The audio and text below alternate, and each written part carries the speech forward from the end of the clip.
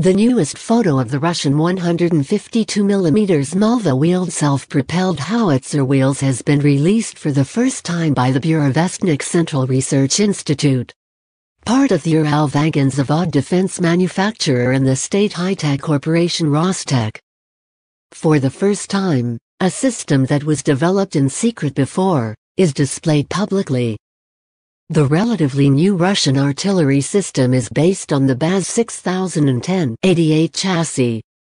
The 2S-43 Malva is designated to destroy a potential enemy's command posts, communications centers, artillery and mortar batteries, armor, including tanks, anti-tank weapons, air and ballistic missile defense systems and manpower.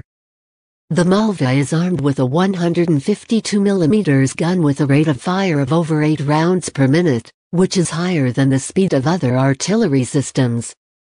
This rate of fire is ensured by the special design of the gun loading mechanism.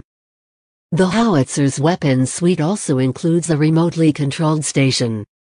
The new artillery system lighter, more mobile and easier to be transported by aircraft, which expands the range of its missions and the promptness of their fulfillment.